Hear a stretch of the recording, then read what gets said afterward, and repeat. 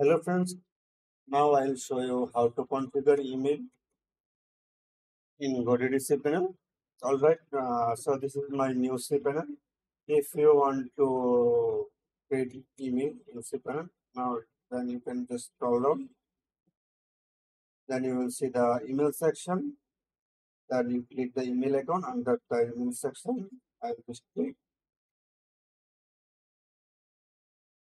If you have created previously some email, then it's showing here. I will just create new email.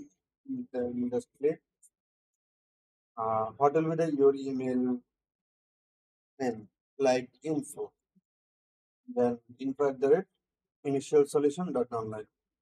Then you can create the password. I just generate the password, and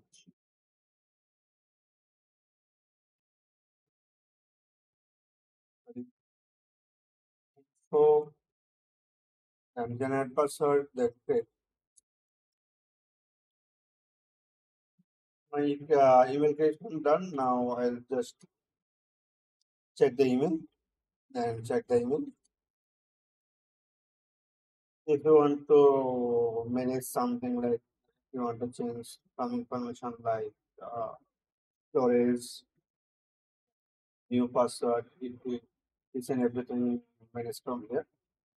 So my email configuration done. Now open. This is my domain panel and box.